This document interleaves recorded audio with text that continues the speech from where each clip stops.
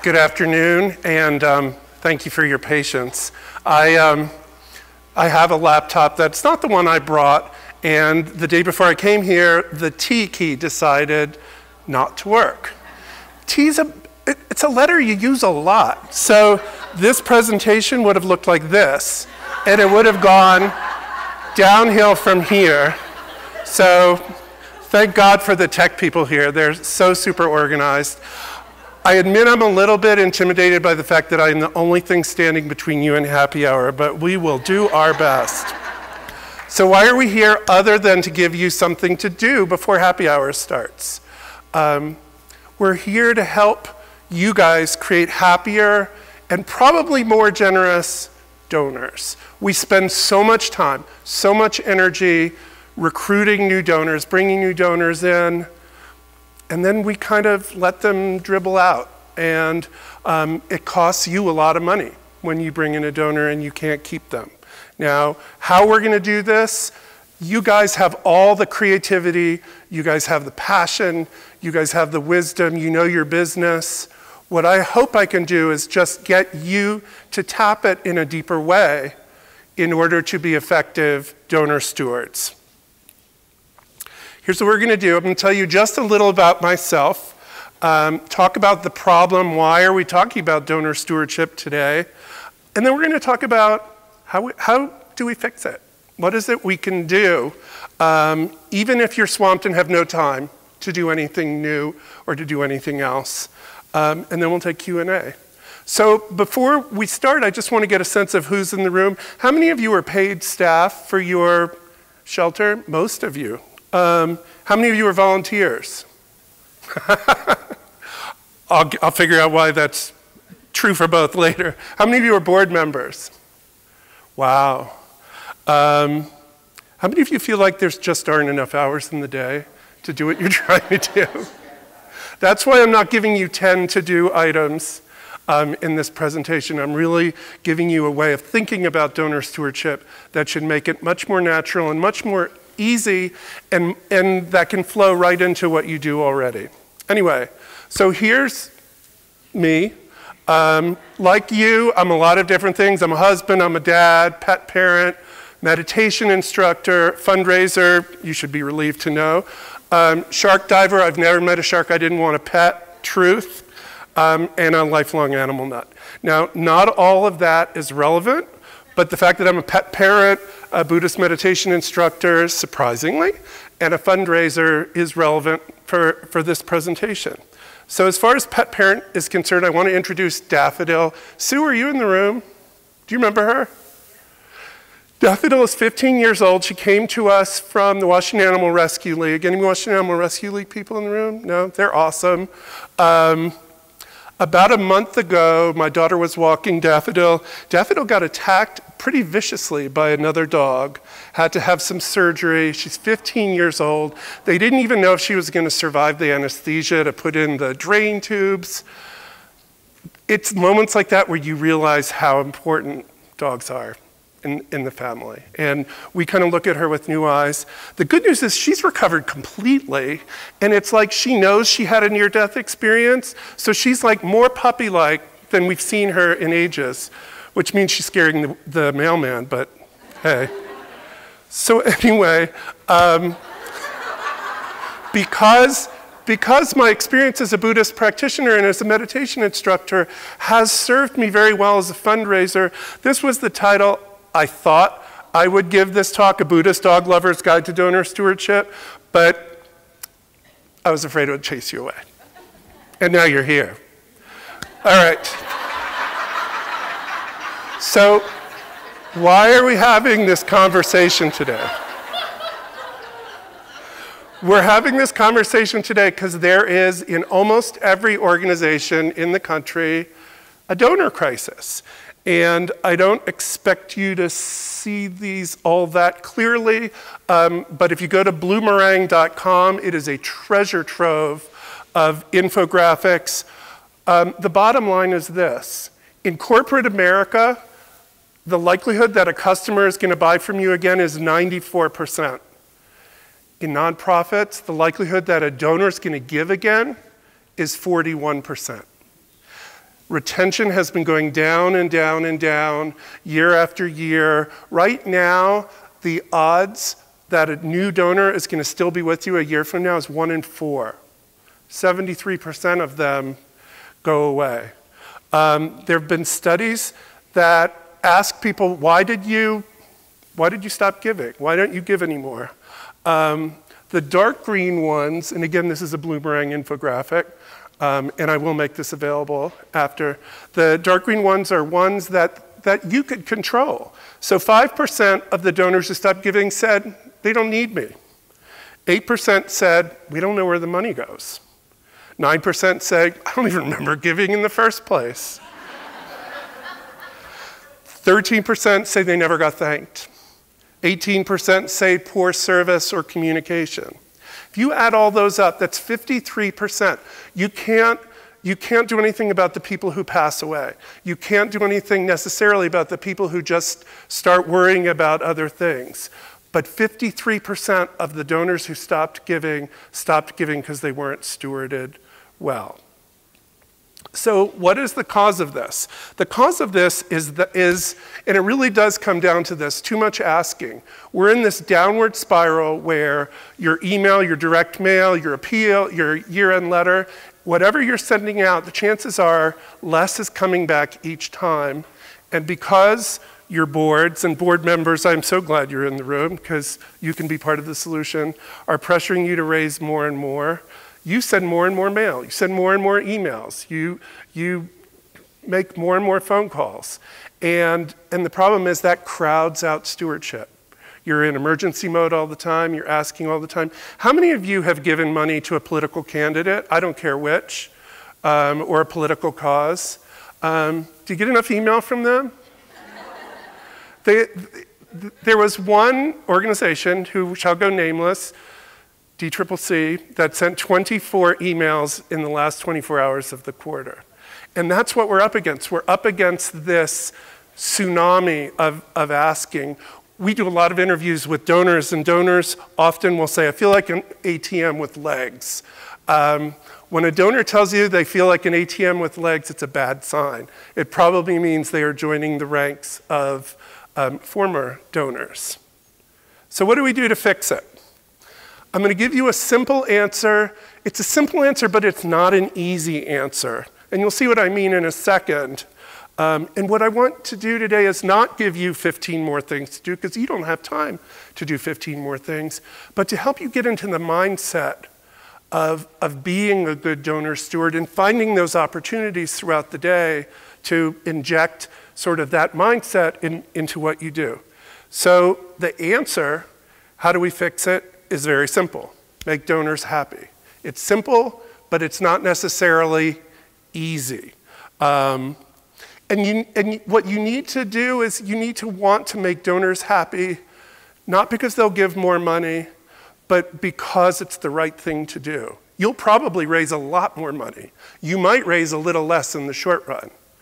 But you've got to really have as your goal making donors happy as an end in itself. So I'm going to give you 5 steps towards making your donors happy. And here's the first one. Set your intention. It may sound a little silly, but intentions always drive outcomes. If you want to truly make your donor happy, you need to actually start with the mindset, I want my donors to be happy. In fact, let's all just say it together. I want my donors to be happy. You're on your way. In Tibetan, the word for intention or motivation is kunlong, which literally translates into that which gives rise to all. Now, if you think this is some sort of nonprofit thing and corporate America would never go in this direction, you haven't read Tony Hsieh's book, Delivering Happiness, and I think Zappos is a donor, is a partner of Best Friends. They found that companies with a higher sense of purpose outperform others by 400%. So this isn't some sort of touchy-feely nonprofit thing. This is the real world. How many of you know who Yogi Berra is? Okay, anyone who doesn't, explain, ask. This is how Yogi Berra summed it up. If you don't know where you're going, you'll probably end up somewhere else. Don't think about that too hard. It will hurt your head. This cat photo has nothing to do with the presentation, but most of the photos are of dogs, and I didn't want to give the cat people short shrift, so there you go. Okay, the first thing was setting your intention. You've done that, congratulations. The second one, and this is the big one, is gratitude. That's why I said it 3 times. If setting your intention is the foundation of good donor stewardship, then gratitude is the primary strategy behind it. If you nail this one, if you nail the gratitude piece, and I'll give you some concrete tips about it, you're more than halfway home as donor stewards, and quite frankly, you're way ahead of the pack because so few people are doing this right. So gratitude's not an idea, it's not a concept, it's actually more of a state of being. And I want to try something today, and I want to ask you to pair off, and then I'll tell you what to do. And we're going to try a short exercise.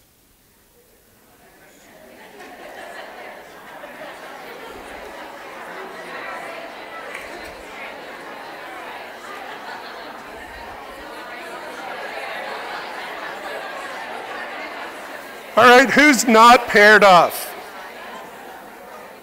Do you want to join these people as a trio? Excellent. Okay, you are going to take turns as the asker and the answerer. This is not going to be a conversation. For 2 minutes, the asker is going to ask, in your life, what are you grateful for? And the answerer is going to answer. And it could be anything. It could be work-related, it could be pet-related, it could be, I like it that it's not cold outside. And then the asker is just going to ask, what else? What else are you grateful for? Not a conversation. And then after 2 minutes, we'll switch, and the asker becomes the answerer, and the answerer becomes the asker. Respondent might be a better word. Does everyone get the exercise? All right, let's start. Thank you, thank you.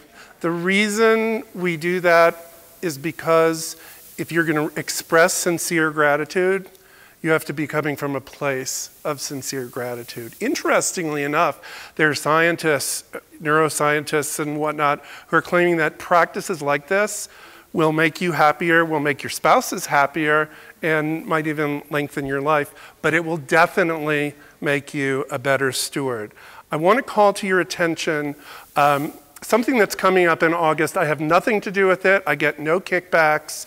It's run by 2 brilliant trainers, Beth Ann Locke and Shannon Doolittle, and it's called Gratitude Camp. And it's a 2-week program of donor stewardship training. And it's pretty amazing. I did it in June. Their last one of the years starts August 8th. I think it's $150, but they're also doing a free webinar if that's too rich for your blood. So if you go to thegratitudecamp.com, I cannot recommend it highly enough. Now, in case you don't make it to Gratitude Camp, I'm going to give you the bottom line. The bottom line is this: a thank you should be timely. And timely meaning when someone gives you money, particularly if they give you money that's like $100 or more, you should be back to them within 48 hours. It should be personal. If they gave you money for dogs, mention dogs in the thank you. If they gave you money for ferrets, mention ferrets. It should be conversational. Here's the line that we all start with that is wrong. On behalf of the XYZ animal shelter, no. It's a personal note of thanks. It should be passionate. I have a feeling that's not a challenge for this room. And this is Shannon and Beth Ann's word. It should be delightful. It should have some zip to it. But the timely, I'm going to circle back around, is really important. There was a study done in the UK that showed a first-time donor gets a thank you within 48 hours is 4 times more likely to make a second gift. So here's where you can make a lot of progress very quickly without adding 100 things to your to-do list. Get a thank you to the donor within 48 hours. A couple quotes that I love. I would maintain that thanks are the highest form of thought and that gratitude is happiness doubled by wonder. What an amazing statement. And then Lionel Hampton said, gratitude is when memory is stored in the heart and not just in the mind. You are fundraisers, you are in the emotions business. You are not in the Spock rational thought business. That is true even if you were raising money for something other than animal rescue, but for animal rescue, it's true times 5. 3, practice the art of listening. This is something that we often just instinctively do wrong in a communication setting. We're constantly looking for the right words or the right thing to say or the right list of accomplishments or whatever. Donors really appreciate it when you ask them, what do you think? What do you like? What do you love? Why do you care? Why did you give us the money? All of those are important information for you in keeping up a meaningful conversation with them. And when I say listening, I don't mean waiting for your turn to talk, which is what we usually do. This is harder than it sounds. Often we'll do focus groups with donors. I would love to have dogs in my focus groups. Often we'll interview donors. Sometimes we'll do surveys with donors. There's a free version of SurveyMonkey, which is good. If you have a lot of donors, you might have to pay for it or come up with something else. But build asking donors' opinions into your communications calendar and take the listening part as seriously as you take the talking part. 4, use appropriate technology. Airplanes are not appropriate technology. How many of you have gotten pressure from above, board members, directors, whatever? Everyone's doing Pinterest, we have to do a Pinterest, or we have to raise money by Twitter, or did you see the ice bucket challenge? You all know about the ice bucket challenge, right? Why can't we do an ice bucket challenge? Here's the problem with that approach. The more technology you add, the more people you exclude. When you want to connect with every donor, you want to use the lowest technology necessary to get the job done. As soon as you get into social media, as soon as you get into sort of edgy stuff, you're knocking out a huge part of your audience. And typical donors are in their 50s, 60s, 70s, and sometimes 80s. They're not the 19-year-olds. They're not the 15-year-olds who are playing Pokemon Go. I know that's working for you guys in some ways, but probably not in fundraising. So I'm going to share with you my 2 favorite fundraising technologies that are absolutely foolproof. Ready? The first one's a pen. Handwritten notes are so powerful and so important that if you do go to Gratitude Camp, you'll do an entire unit on handwritten notes. And here's just one example. We have one client of all of our clients who are writing thank you notes to every single donor. They get notes like this back. Over the years, I've given donations to various causes, but this is the first time ever that I have gotten an actual personal note from someone at the cause.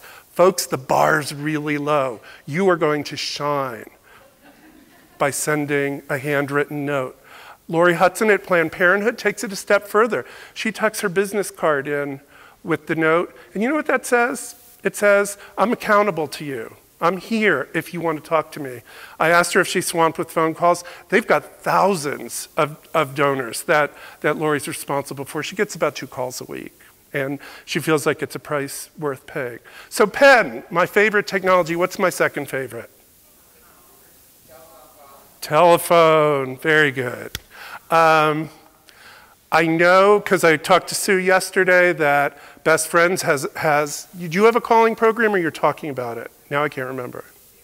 You have one. Organizations, if you can't write that note, second best is the call. And it's not a complicated call. It's, hi, thank you again for your gift. I just want you to know it's making a difference for the dogs and cats in our care, and let you know how much of a difference it makes. You can take it from there, but that's all you need to say. You can get volunteers to do it, board members. You should be helping with fundraising anyway. Thank you calls are an easy tiptoe into the world of fundraising. For you fish people, and I am definitely a fish person, here's a gratuitous fish photo that has nothing to do with the presentation. That is a 200-pound Nassau grouper in Little Cayman. They come up to you to be petted, and when you kind of run your hand over their dorsal fin, they lean up against you and make this thrumming noise that I swear sounds like purring. Yeah, it's pretty cool. It's pretty cool. All right, number 5, don't be a stranger. You do need to communicate out. You not only need to listen, you need to communicate out, but there's not that many things you need to say. Every donor wants to know that they're appreciated. Every donor wants to know that their donation has made a difference, and almost every donor wants to know that their gift was well spent. One opportunity to convey all of that at once is to celebrate victories large and small. And here's what I mean by that. Sue and I were talking yesterday about the fact that every dog or cat or other animal that's adopted out is a victory, right? And that's a cool moment. I remember when Daffodil came. I remember how scared my daughter was. Now she's not scared. But it was sort of a very powerful emotional moment. Capture those, videotape those, write about those. How many of you do that already? Quite a few of you. The rest of you, catch up. I made a donation, not a huge donation, I think it was $250 to International Bird Rescue. They invited me to come tour the facility, and then I got to go with a rehab person down to the water's edge with a pelican that was ready to be re-released and release it back into the wild. That was incredible. And so looking for those heart-grabbing moments and trying to convey those is really important opportunity to make your donors feel like they're part of something really special. Okay, your bonus, I told you there were 5 steps towards making your donors happy. Here's the 6th one. Do not panic. I told you I wasn't going to give you 10 things for your to-do list, but I am going to give you one, and I think you can guess what the one is.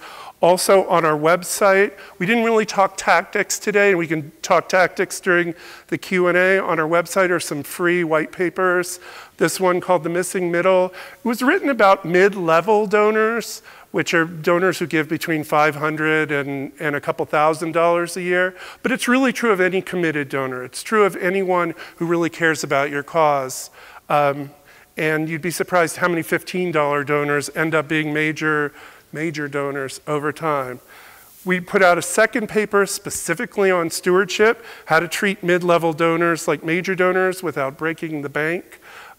Please download it. We don't even ask for your email address. We just want you to use it, be inspired by it, share your best ideas with one another. And I'm not going to pair you off again, because I know what's going to happen. So here's what I'm going to ask you to do. Take a moment and think about what's the one thing you could do when you get back to the office that would be a step towards making your donors happy. You don't even need to say it, just think about it. And promise yourself to do that one thing. It could be signing up for gratitude camp. It could be buying a pen and a stack of note cards, hint, hint. It could be asking volunteers, or asking a volunteer to make thank you calls. Just one thing that's a step towards making your donors happier. Got it? Okay, so I want to thank you for your attention, and I want to spend the rest of our time answering any questions you might have.